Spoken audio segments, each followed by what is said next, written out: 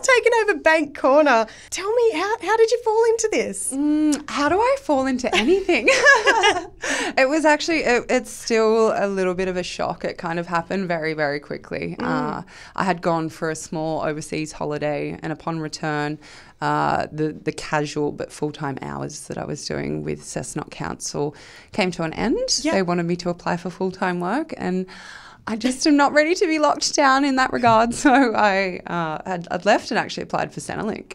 Was looking at doing the sole trader thing full-time for photo, video, and doing the gigs. And I woke up one day and I saw the ad on Indeed.com or something, Bank Corner for sale. And it was, I had the same kind of shock, and I was like, no, Bank Corner, that's an iconic little spot. Who like, I'll just inquire. So I'd sent a message, I think, or made a phone call, and the current owner called me back the next day. It was a very brief conversation, but he'd said along the lines of, I'm paraphrasing, but I'm looking for the right person to take over Bank Corner. So financially, that's not the biggest thing, but it needs to be someone who's creative, courageous, and energetic. And I said, Tony, I don't think you could describe me in 3 different words. Like, that's a bit of a fit. So, we went back and forth on a few things. And it all kind of happened within about a month or 2. Yeah. So I'm still reveling in the shock a little bit, but it feels like the correct next step for me. I've got a lot of energy to put into the community, and I think it's the perfect space and project for me to take on. I'm still definitely nervous, and I couldn't do it without the existing staff nor the community that are so supportive. So it definitely doesn't feel like a solo venture. But it's happened.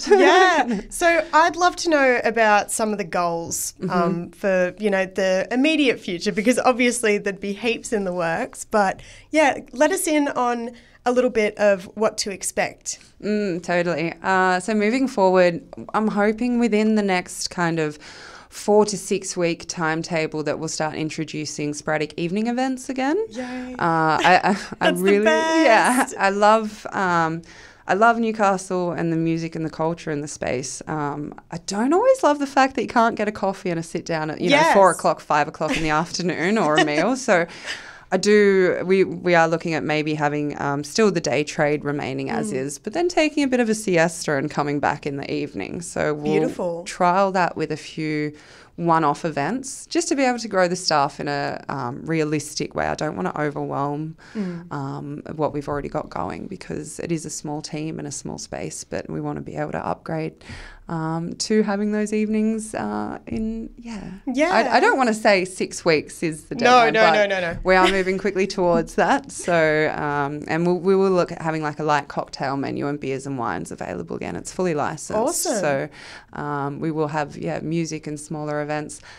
We are all chess nerds at Bank Corner. Oh, really? So we found out we all love a little bit of chess or cards. So we would like to have, just like a chess evening and spaces like that open up the space for the community in different ways with, again, different creative outlets, whether it is more so a performance piece or having the community involved themselves. I'm not sure if you remember, I used to run the sketch party years and years and years ago. So I don't even think I was around for the sketch party, to be honest. It was only a short-lived thing. We got a small amount of funding with Awesome Newcastle. When that was, I think they may still be going, but that was run out of Hudson Street Hum. And the whole initiative behind the sketch party was just bringing people together in a less intimidating environment to be able to try creative outlets. So just wrap the tables in paper and supply different materials, and you can just sit and draw on the tables. But I find giving people a little bit of stimulation or a barrier between one another, not just sitting across the table talking. It's terrifying. Yeah, definitely. I'm not nervous now whatsoever. But it really creates this different sense of connection when people feel less intimidated, especially with, I think sometimes the creative scene and creative industry can be a little bit intimidating for people who haven't grown up with it and don't play an instrument or have never drawn or painted in their life. And I think that it should be something accessible to everyone in a fun way. So, food and coffee is still definitely the premise of Bank Corner, but I would love to see a little bit more of that creative injection from the local community and have it a bit more of an open shared space. I'd love to know, because when I first found out that Bank Corner was, being sold on, I kind of thought immediately, okay, it's just going to get knocked down, we're going to lose this gorgeous part of the community that we have.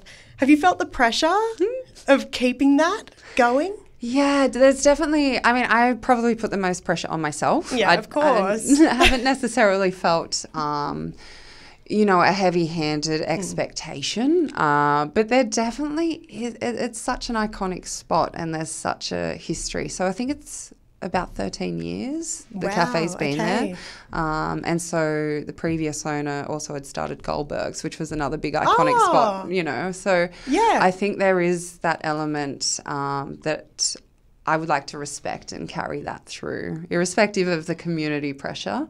I think there's a few things infrastructure-wise and just in terms of the flow of service and the way that we can update things to be in line with the current industry standards and things, especially once having music and whatnot in the space. I think making sure that there's functionality to the space, that, if we do have more people in there, that it's, still a safe and comfortable space. I've definitely applied the pressure myself the most, more than anything, I think. And especially with some of our most iconic local intimate spaces closing down, whether they already have or in the near future, changing hands. There is that moral grounding and that attachment to sense of community that I would really like to, keep a hold of. Because I think for me as well, hospitality's always been something that's kept me going, and it's a passion that, has just kept me wanting to keep going day to day. So it's been, I don't know, maybe close to, when I think about it, close to 20 years in hospitality, on the side of studies through uni and things like that. And it's always been something that... What do you love about it?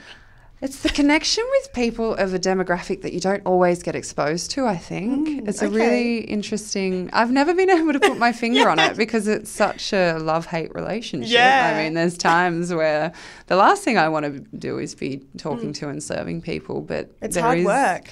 Yeah, but there is a sense of connection and community that I take from that I haven't been able to find in another workplace.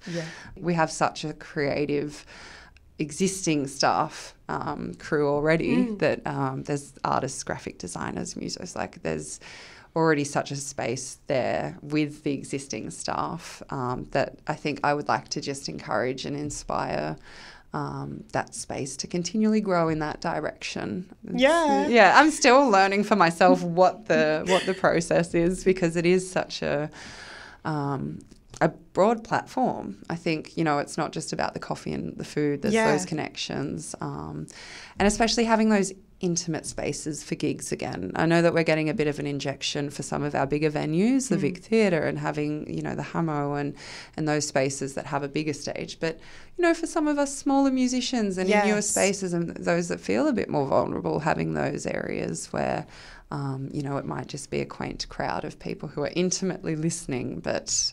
we need those spaces. They're so important. And I think they're becoming a bit few and far between because the small business owner, the heartbreak of Frankie's closing down at the moment, and the DA processes behind...